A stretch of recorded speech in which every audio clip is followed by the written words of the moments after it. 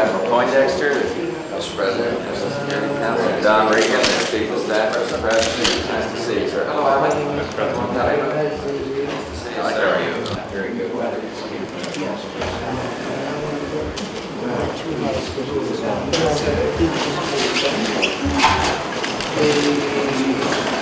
Just to give this a little balance, I'll sit on your side of the room.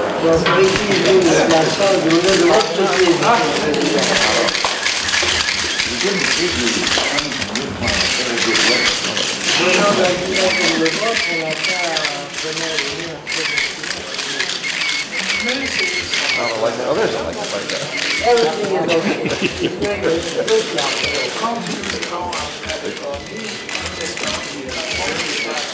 We're going to California from here, so we look forward to that election.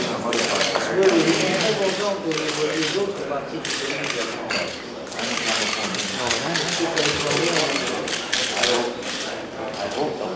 Lights, please. Lights. Give me more time you want.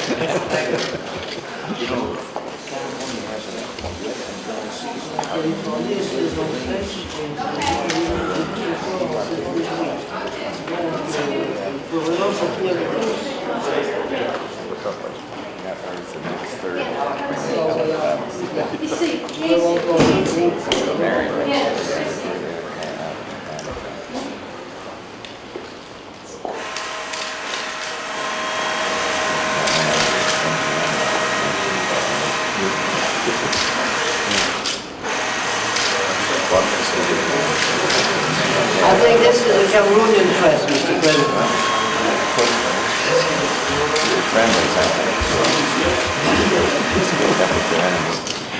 Lights, please. City's here.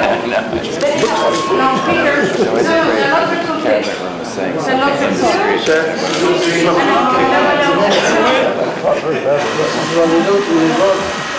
Venez par ici, monsieur. Alors. Oh, excuse me. Merci. Yeah. There we go.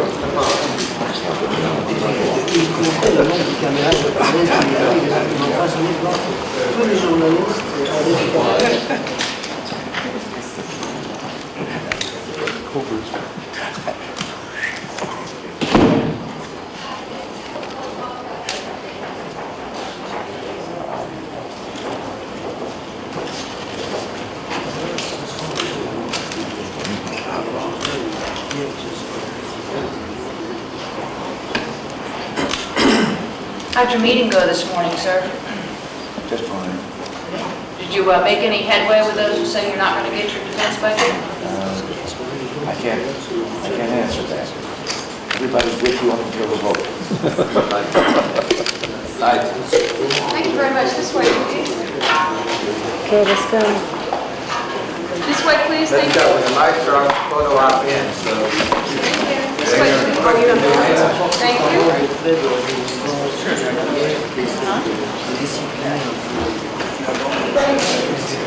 This way, Going to be a new NASA chief this week, Mr. President. New NASA chief this week. I don't know. I really don't. Riders follow. This way, please. Thank you.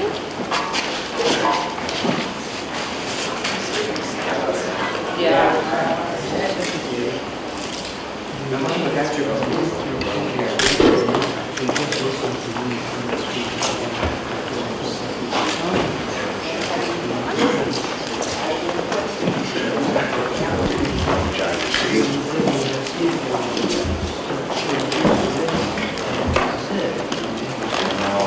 I can say every day we have a good view. I think we were a couple of weeks ago.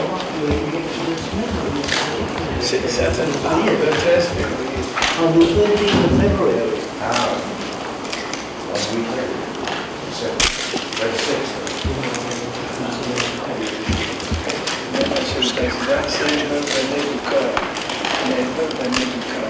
My wishes came straight from the heart. Thank you very much. I think if we would like to put on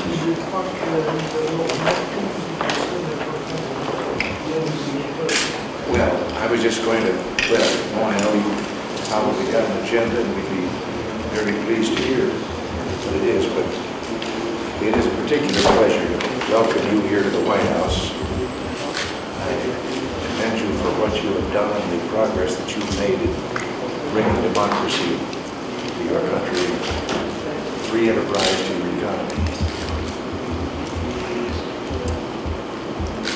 We're pleased that our respective travel investment missions have been put up. But I'm sure you must have an agenda, so. Yes, I do.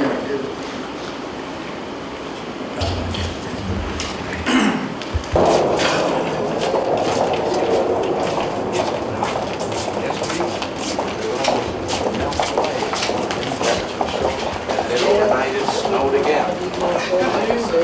Oh, il neige de nouveau.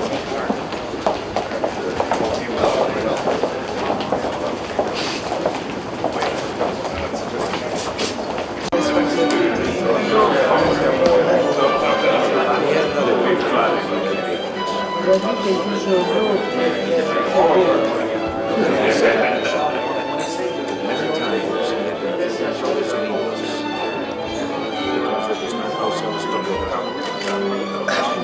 No, we perform these tasks if we knew that the one was strong in Israel. C'est dit qu'il disait que bien souvent, il est tombé à genoux parce qu'il n'y avait pas d'autre endroit où aller et qu'il n'aurait jamais pu faire son travail s'il n'y avait pas quelqu'un vers qui il puisse se tourner quand même.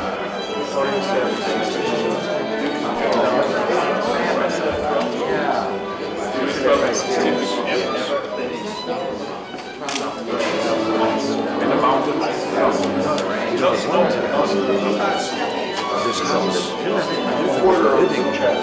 Yes,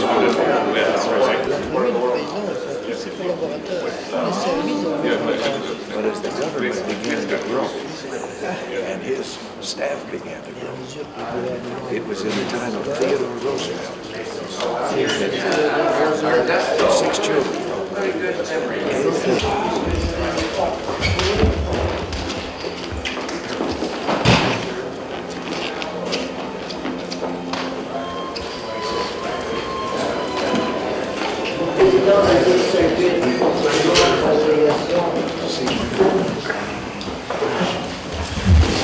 Mr. President, I know you have an interest in agriculture, and I have a ranch myself in California.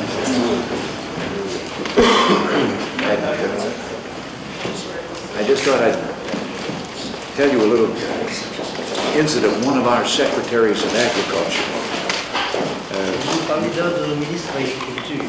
his name was Benson, and this was back in Eisenhower. So he went out into the country to meet with a lot of our farmers and hear about their problems and so forth. And he got to one place, and there was one farmer in the group who was really lacing into him about all the problems that he was having and how terrible everything was. You want to stop? No.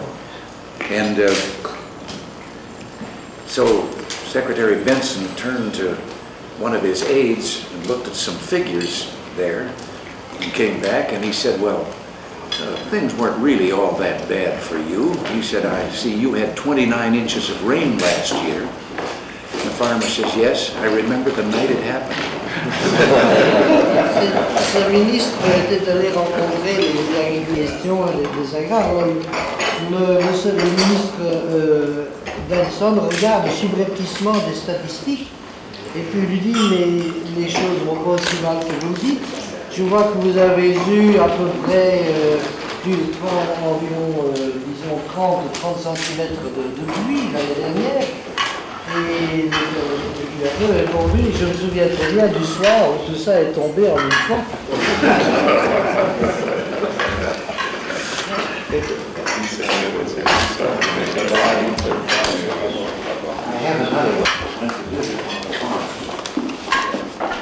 read the first work of the team and asked.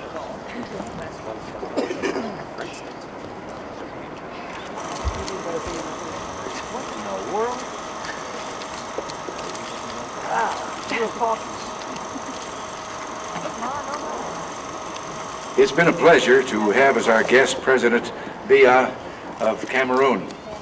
President Biya's visit is a milestone in the excellent relationship between our two countries. Our discussions were warm and frank, reflecting the goodwill between us and our countries as well. And I'm pleased to take this opportunity to announce that yesterday a bilateral investment treaty was signed by our governments. President Biya and I are convinced this treaty will spur economic growth and greatly benefit our peoples. Cameroon, like the United States, is blessed with rich natural resources, a vibrant private sector, and a diverse, industrious population. But resources alone do not guarantee progress, either in economic or political terms. It takes sound, dedicated leadership. President Biya exemplifies this with his energetic commitment to national unity, reconciliation, and the liberalization of his country's political institutions. Today, it's becoming ever more clear to the emerging nations in Africa that Marxist and rigid statist models of development simply don't work.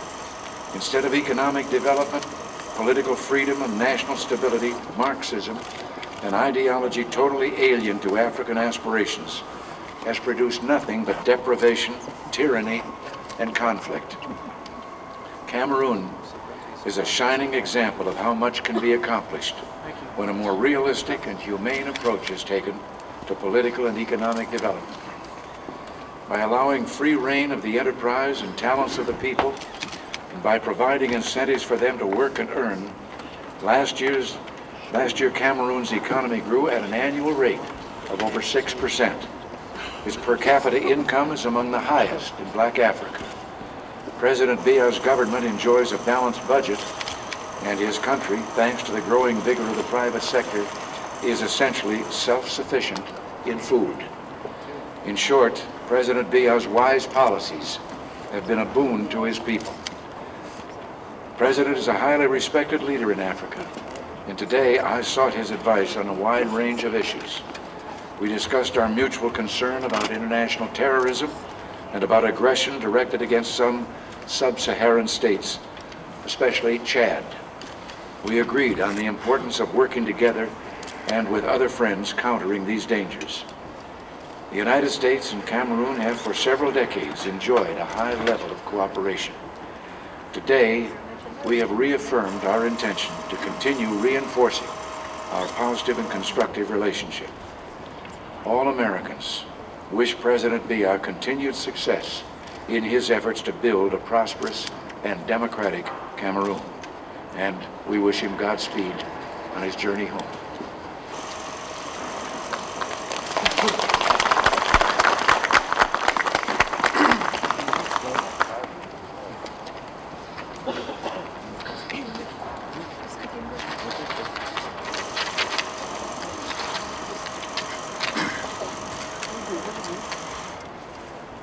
Le président Reagan et moi-même sortons d'un entretien empreint de cordialité et de compréhension mutuelle. Nous avons examiné la situation économique et politique du Cameroun. Monsieur Reagan est conscient des progrès que nous avons accomplis. Notre politique intérieure, fondée sur le libéralisme et la démocratie, favorise l'initiative personnelle et la création de nouvelles entreprises. Notre taux de croissance a considérablement augmenté.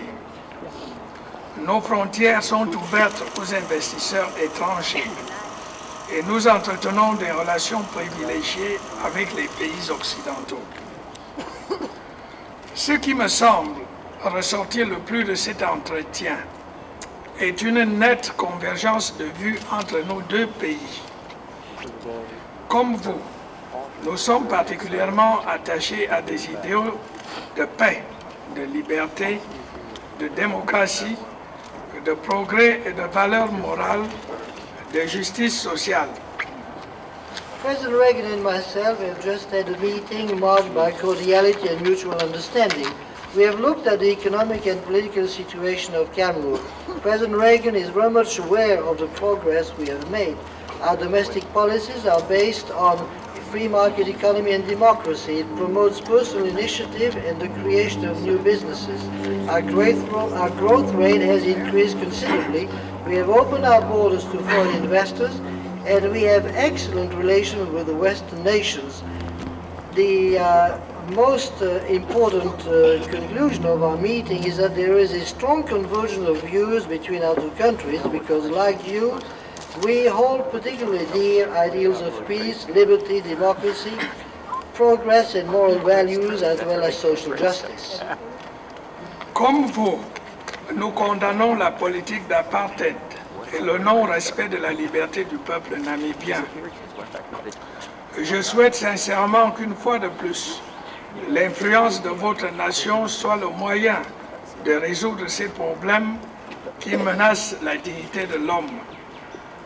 Comme vous, nous condamnons la violence et le terrorisme qui sévissent dans le monde. Nous avons opté pour le dialogue dans la paix et l'équilibre.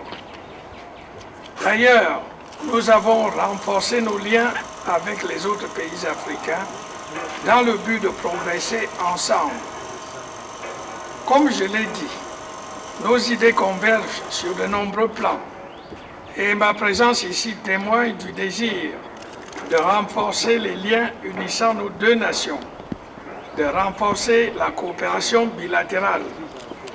Déjà, une centaine de firmes américaines nous ont fait confiance et sont implantées au Cameroun. Like you, we too condemn apartheid and non-respect of the freedom of the Namibian people. I sincerely hope that once again the influence of your nation will help resolve these problems which are a threat to human dignity. Like you, we condemn violence and terrorism throughout the world. We have opted in favor of a dialogue in peace and balance. And we have strengthened our links to other African countries so that together we can make progress. As I said, our ideas converge on many levels, and my presence here attests that we want to strengthen the ties between our two countries, and we want to strengthen bilateral cooperations. And we already have about 100 American firms established in our country. Our nation is bilingual, English and French, and is therefore fertile ground for American investors. Our two governments have signed an agreement on the reciprocal protection of investments, which will certainly encourage them. Assistance from the American government has been of great help to us, particularly in the fields of agriculture, education, and health. We do appreciate the contribution of the United States to our social life and hope that the number of cultural exchange programs will increase. Since our foreign policy is based on international cooperation, we count very much on the United States. Our relations are characterized by mutual friendship. I hope that the United States will help defend our ideals of peace and freedom, which are often threatened in Africa. Your nation and President have our total confidence. We congratulate President Reagan on his meeting in Geneva with Mr. Gorbachev. Thank you for your attention.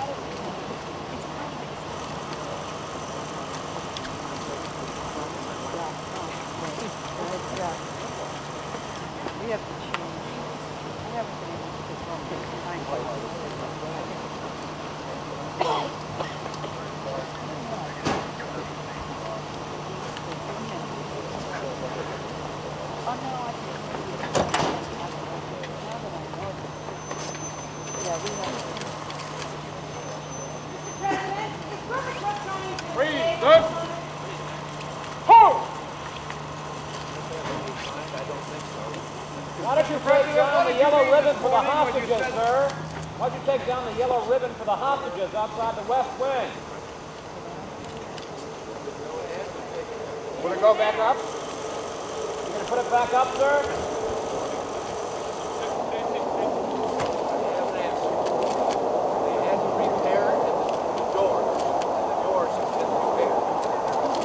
What about...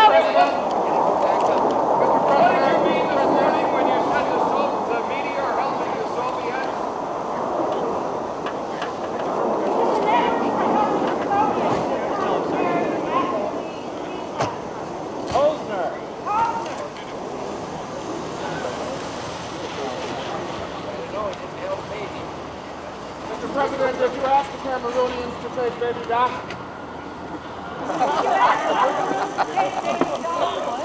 What about Marcos's money in the United States? Should it be frozen? Are you frozen?